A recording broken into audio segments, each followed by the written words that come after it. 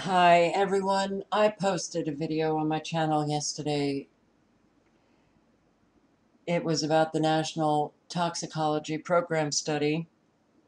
The results of this study are proving that cell phones, the cell towers, the radio frequencies are very, very dangerous. And this is so important. This information is so important to get circulated. And I see the view numbers 39. 39. The Environmental Health Trust is an incredibly important channel. 2,000 subscribers. 39 views. Listen to just a few seconds of this.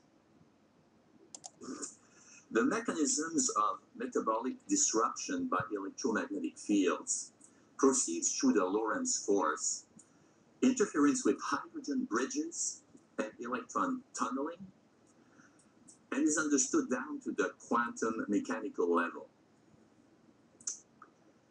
So I really challenge the notion that there are no mechanisms to support this.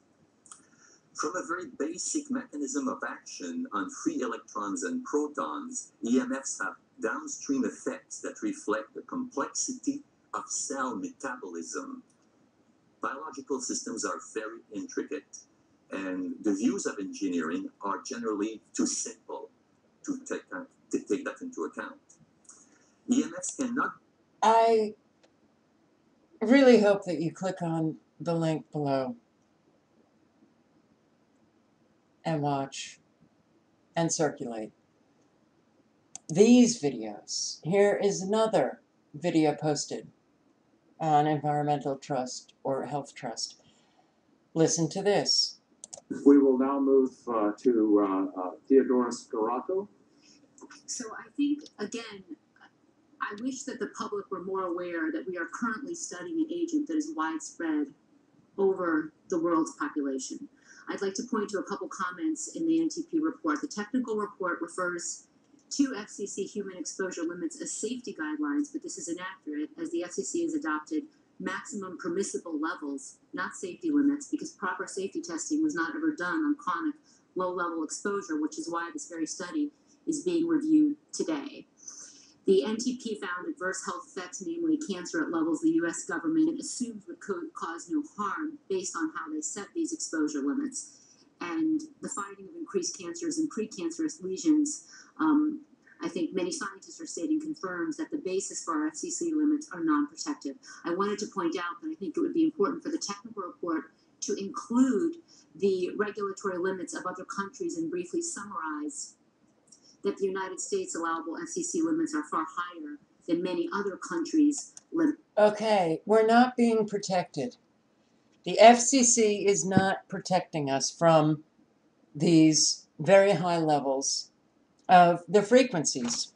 People are getting sick. Children are getting sick. Listen to what she has to say about ADHD and the co-exposures, medications, and the frequencies. There's a synergistic effect. This is so unbelievably important. How many views? 24. 24. Another thing that is important to add to the technical report is the issue of co-exposures. When we're prescribed medication, the doctor checks for synergies, and you get a side effect sheet that's a mile long, but with electromagnetic fields, with no such safety testing done, nor monitoring for side effects. We don't have that, and there is substantial evidence of potentiation of effects. So, for example, I think that the technical report, I'm sorry, I'm having trouble with this, needs to review studies that have showed synergies and co-exposure. So this slide, I have two studies, Bjorn 2013, which found increased ADHD symptoms associated with mobile phone use for children with higher lead levels. And the researchers hypothesized this was due to the combined toxic effect of RF and lead on the developing brain. There was another study analyzing over 1,000 mother-child pairs, which also found a significantly increased risk of having poor or delayed neurodevelopment up to 3 years old in association with maternal mobile phone use during pregnancy.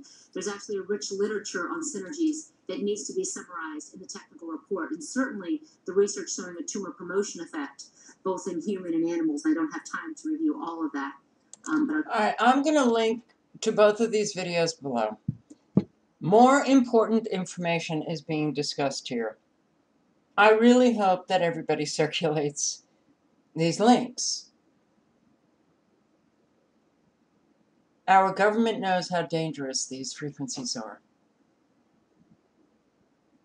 Children are being destroyed. It has to matter. It has to matter. It has to matter to people.